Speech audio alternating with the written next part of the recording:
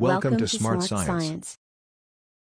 In our video for today, we will study what would happen if the Earth stopped rotating.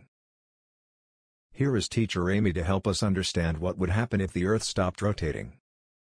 Let's start. Earth is the only planet in the solar system known to harbor life. Our planet's rapid spin and molten nickel iron core give rise to an extensive magnetic field, which, along with the atmosphere, shields us from nearly all of the harmful radiation coming from the Sun and other stars. The probability for such an event is practically zero in the next few billion years. If the Earth stopped spinning suddenly, the atmosphere would still be in motion with the Earth's original 1,100 mph rotation speed at the equator. All of the land masses would be scoured clean of anything not attached to bedrock.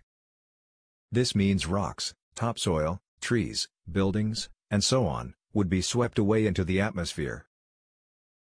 If it stopped spinning completely, not even once every 365 days, you would get half-year daylight and half-year nighttime.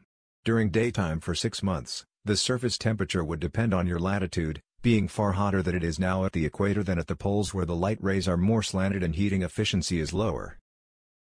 Can people survive if the Earth stops spinning, Teacher William? For you it would be like being in a car at 1,000 miles per hour and stopping dead in your tracks. You would die instantly. Here's what happened if the Earth stops spinning. Number 1.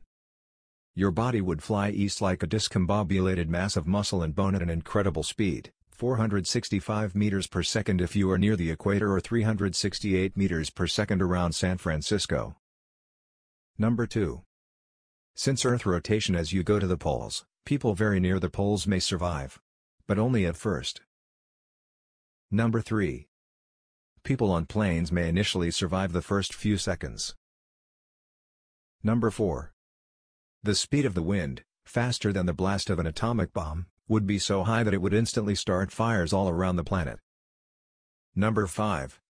The wind would also cause unprecedented erosion to anything actually part of the Earth's crust. Number 6. The spinning iron core in the center of the Earth would stop too. Without the spin, Earth's protective magnetic field would be gone too. The sun radioactive rays would automatically kill anything left. Number 7. On top of that, half of the Earth would be constantly exposed to the sun, rising temperatures to levels that would kill most life on the surface. The other half of Earth would freeze.